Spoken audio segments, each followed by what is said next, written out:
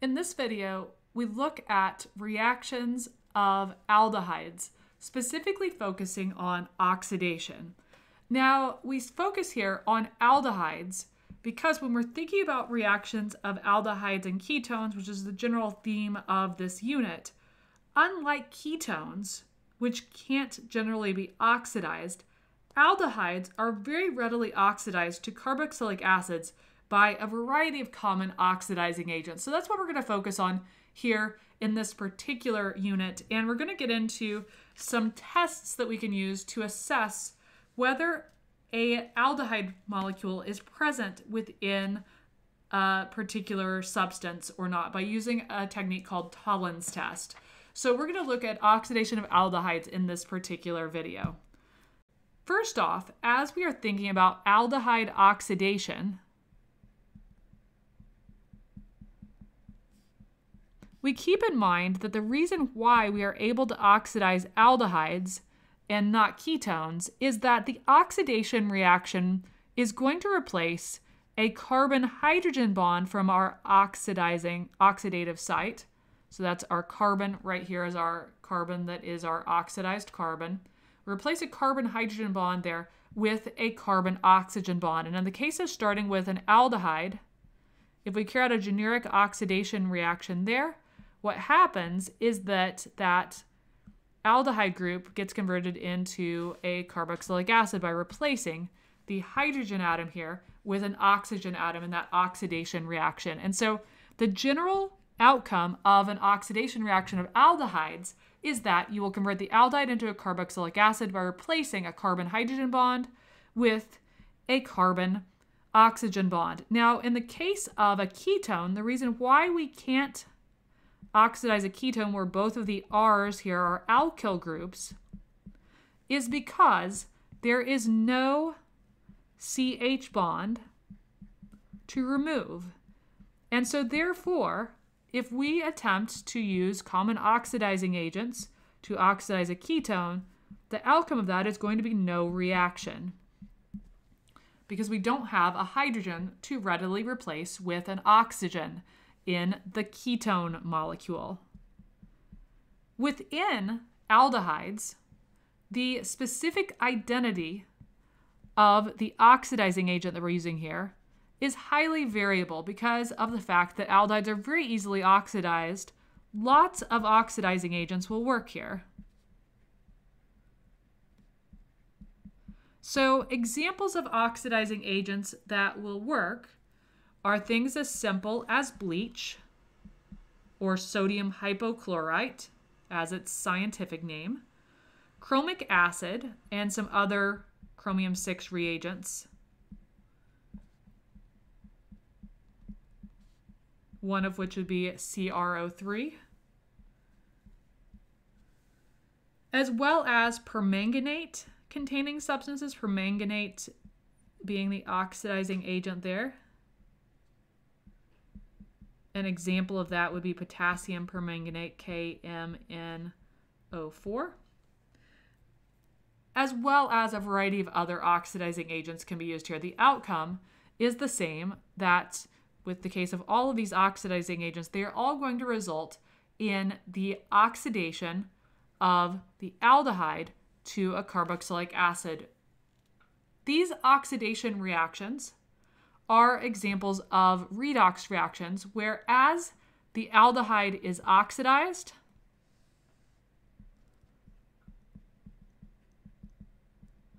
the oxidizing agent, that is the bleach, the chromium 6, etc., is reduced. So as the aldehyde loses electron density, the oxidizing agent is going to gain electrons and hence be reduced. So in the case of chromium 6 is no longer going to be chromium 6+. Instead, it will gain electrons and go from chromium 6+ to a lower oxidation state. And so we can use that principle that when we have an aldehyde present, the aldehyde will be oxidized and the oxidizing agent reduced to help us in the detection of aldehyde molecules. And that's where we get into what we refer to as Tolens Test. So let's take a look at Tolens Test. Tolens Test is what we refer to as a qualitative test that allows us to detect the presence of an aldehyde molecule within a mixture. So it allows us to determine whether there's an aldehyde functional group in an unknown compound. So Tolens Test, T-O-L-L-E-N-S, it's going to allow us to evaluate the presence of an aldehyde group in an unknown, because sometimes you will be tasked with finding the identity of an organic molecule, and you will have tools such as NMR and mass spectrometry as potential options, but sometimes you may want something that is just a fast test to determine whether a particular functional group is present, or you may not have access to the advanced analytical instrumentation such as NMR and mass spectrometry. So Tolens Test is a way to determine whether there is an aldehyde group present within an organic molecule or not. And the way that it works is that if we have an aldehyde molecule, and specifically this has to be an aldehyde, so we take our aldehyde and we react it with what's referred to as Tolens reagent, which is, in the balanced equation, 2 silver, which has a positive formal charge and is bonded to 2 NH3 groups, in a basic environment of hydroxide anions, specifically 3 of them in the balanced chemical equation for this. And this is generally done in an aqueous solution. What's going to happen is that that positively charged silver is going to gain electrons during the oxidation process. In other words, it's being reduced so that the product is silver metal, as well as in the remaining parts of the equation, we'd have 4 ammonia molecules generated from this, 2 waters, and as well, our aldehyde will have been oxidized. And it's actually oxidized since we're under basic conditions here, rather than the carboxylic acid group hanging out on our oxygen here and having an OH. Instead, it's an oxygen anion because of the fact that the base that's present here deprotonates that oxygen of the carboxylic acid and gives us this so-called carboxylic acid salt. It's a salt because it has that formal charge on it, much like sodium chloride has a chloride anion. This is called a salt because it has that negatively charged oxygen. So this is our overall reaction. So what's happening here, and following that theme of the aldehyde is being oxidized as the oxidizing agent is being reduced.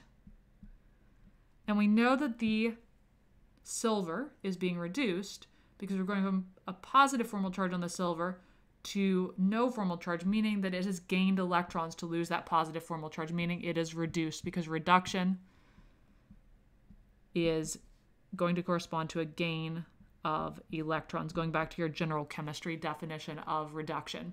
So how can this test help you to readily detect the presence of an aldehyde in a particular substance? Well, the way that it works is that there will be a detectable change in the color of this. So the initial starting silver ammonia complex, what I'm highlighting up top here, the so-called Tolens reagent,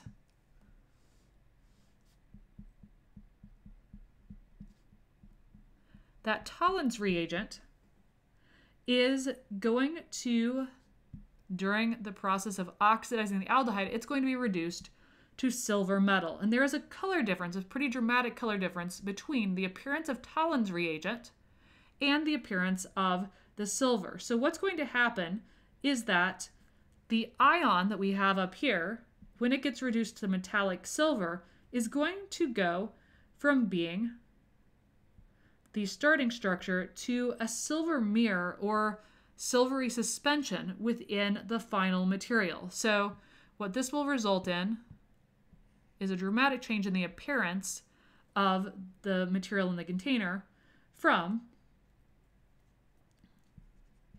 the initial starting silver ion into something that's going to have a metallic appearance,